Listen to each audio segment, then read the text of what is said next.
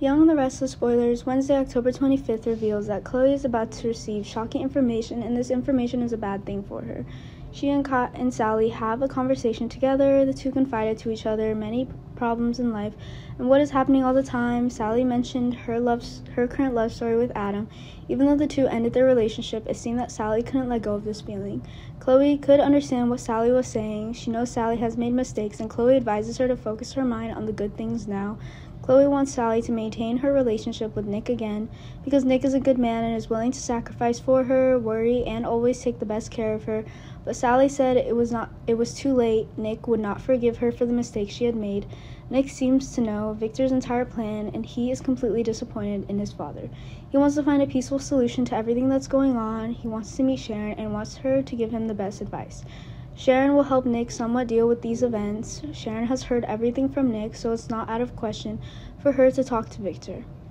But she won't mention anything related to his health. Sharon will look into the matter. Everything she knows, she will tell Nick. Nick, he currently just wants to focus on solving the problems in his family. He wants to solve them in the best way possible, but he also didn't think Sharon is too much cooperation between him and her would continue as usual. The two will continue to work together and create their own careers. Nick promised her he didn't want to go back to Newman anymore. He doesn't want to live with competition. Sharon asked him about his relationship with Sally and what he invested in her. Nick frankly said that he wanted to cut it all off and end it, but he couldn't because he would turn him into a bad man. Although Sally's current job and career are all from the money Nick invested in her, everything she has is thanks to Nick, but he doesn't want to have another look at their broken relationship. He doesn't want to be a bad man. The problems Nick is facing, Sharon can understand. She may not be able to help much, but she will always be by his side to encourage and comfort him. Hoping he can quickly overcome this time, she wants him to face and solve these problems, to face Sally and his own story.